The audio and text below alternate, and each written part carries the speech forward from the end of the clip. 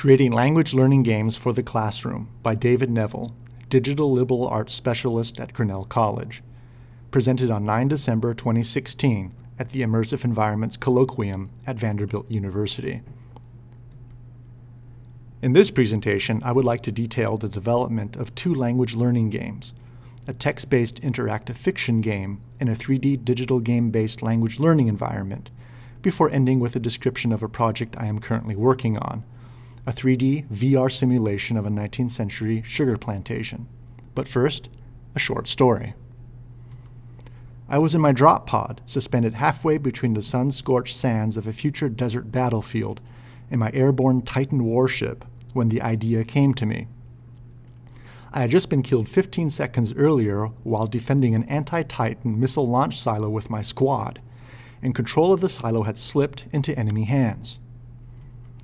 Unable to respond at the silo site and rejoin the fight directly, I quickly formulated an alternative strategy. I would instead respawn on my Titan warship, take a drop pod to launch Silo 1, which was still under our team control, and drive a fast attack vehicle back to my squad. As my pod hurtled towards the desert floor, the thought I had was this. Were this 3D game environment suddenly to become real, I would know what to do, when to do it, how to do it, and with whom. In other words, the activity systems of the game had become so familiar to me, I felt as if I could transfer what I learned in the game into the real world. It was an idea that changed how I thought about teaching and the role that technology could play in supporting and augmenting it. More important, however, was the question I asked myself next. Isn't this what I want my students to be able to do when they go to Germany? Could I make a game that teaches students how to navigate a difficult space in Germany, a train station, for example, and to provide them with the appropriate linguistic skills to manage this space before they even set foot in the country? Many games employ a quest structure to guide players through a game world. The idea of making a game that would teach students how to navigate a train station in Germany became my personal quest in the coming years. Working together with Brett Shelton and Brian McInnes, I developed an interactive fiction game in the tradition of the Zork text adventure. The purpose of the game was to teach students the German they would need to navigate a train station, to situate this knowledge in a descriptive space, to measure their knowledge retention and transfer, and to evaluate their attitudes towards the game. Creating the interactive fiction game was relatively straightforward and required few software resources. The spaces in the game corresponded with an idealized German train station, although these game spaces were textual and descriptive in nature. As is typical in Germany, in the game you can also park your bicycle in front of the train station and purchase Turkish food at a diner out in front or around the corner. Players can ask about connection information and purchase train tickets in the travel center located inside of the train station. It can also purchase food and reading materials for the trip in the entrance hall. The player interrogates these textual game spaces by entering simple written commands at the command line. For example, betrachte Person, observe the person, or nimm Flasche, take the bottle. The compiler outputs text on the screen based on player input, which the player then has to read and make sense of.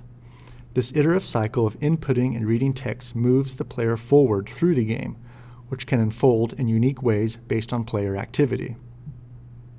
So, what did we learn from the design and development process? The bit.ly link at the bottom of the screen will lead you to an essay of our findings if you are interested. To summarize, a good understanding of programming is necessary, at least for Inform 6, and thankfully there is a wealth of resources available online to assist in this area. Inform 7 is a natural language-based programming language, which is meant to make the creation of interactive fiction games easier for non-programmers. You can also use Twine, which is an open-source tool that publishes straight to HTML for creating interactive fiction stories. It is, however, difficult to anticipate every action that the player will take in the game and write code covering these eventualities. This makes for long code, 5,424 lines for this game to be exact, and a long time writing it. Since the game spaces describe real-world spaces, the language used in the game is also more complex, and therefore difficult to scaffold.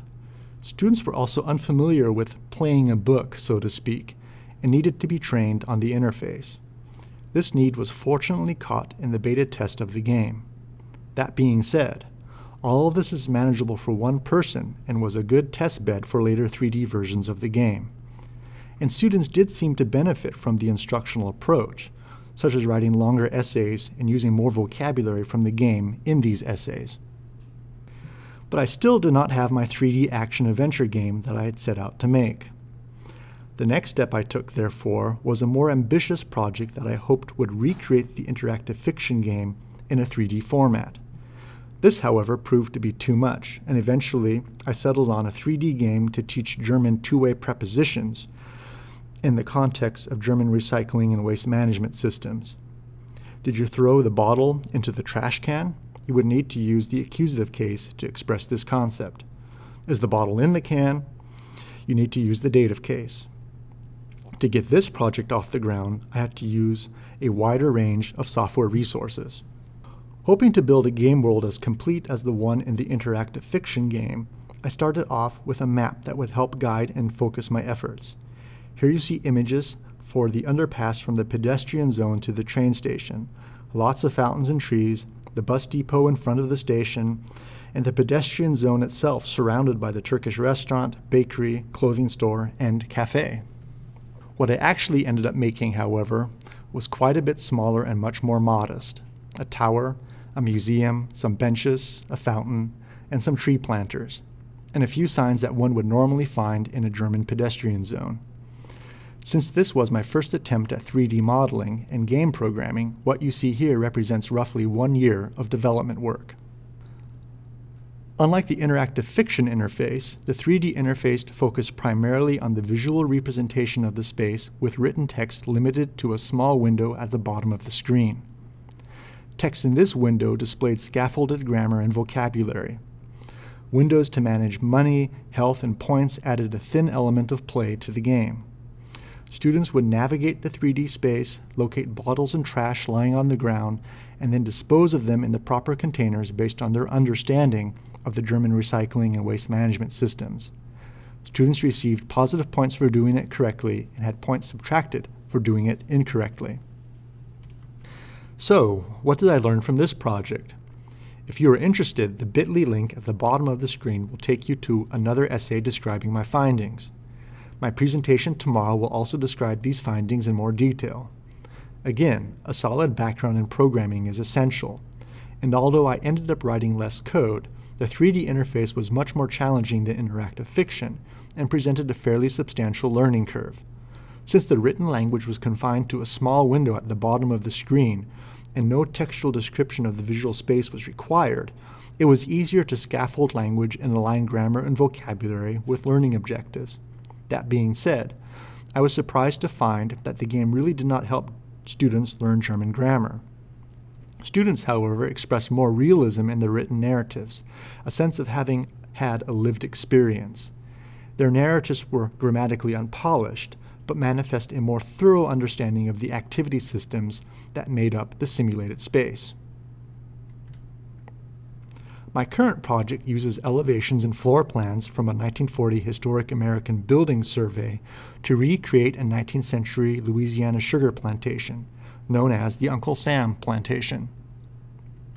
Based on my experience with the 3D German game, I have become more interested in how mental narratives generated by immersion in 3D and VR environments can be utilized in the learning process. Of particular interest to me is how quest structures can be used to guide student activity in the game world and to align gameplay with instructional objectives. As you see here, quest structures in a 3D VR environment require an even more complicated coding approach. Objects interact with each other, pass information back and forth between each other, and pull information from flat database files. I will talk a bit more on activity systems and quest structures in my presentation tomorrow. With this iteration, as you can see, I'm experimenting with a more stripped-down interface that maximizes screen real estate and minimizes text output at the center of the screen. The effect I hope to achieve is one that capitalizes on a sense of presence and unmediated immersion in the digital environment. By placing brief text excerpts at the center of the screen, I hope to lessen the split attention effect that occurs when text is displayed at the bottom of the screen, but the player is still required to monitor the 3D VR environment. So, in conclusion, what have I learned from this quest and how could it be useful for this colloquium? I have found that game development is an iterative process, moving from simple to complex and rough to polished. New ideas emerge from the flow of this process. I've also found it useful to prototype a game in 2 different platforms, although these platforms will align with different learning objectives. Text-based is good for reading, 3D and VR are good for activity systems, mental narratives, and emotional experience. The challenge, I think, will be to align the ability of 3D and VR to generate mental narratives with specific learning objectives. Viewing gameplay as existing within a framework of activity systems can be potentially helpful in this process. I will speak more on this tomorrow. Finally, I have found it exciting, but also necessary for my career to continually level up with new hardware and software. My quest, therefore, has been one of constant challenge and growth. Not only has this openness to new technologies helped me to adapt to changes in higher education, but I think it will also help our fields move forward and retain their relevance in the 21st century.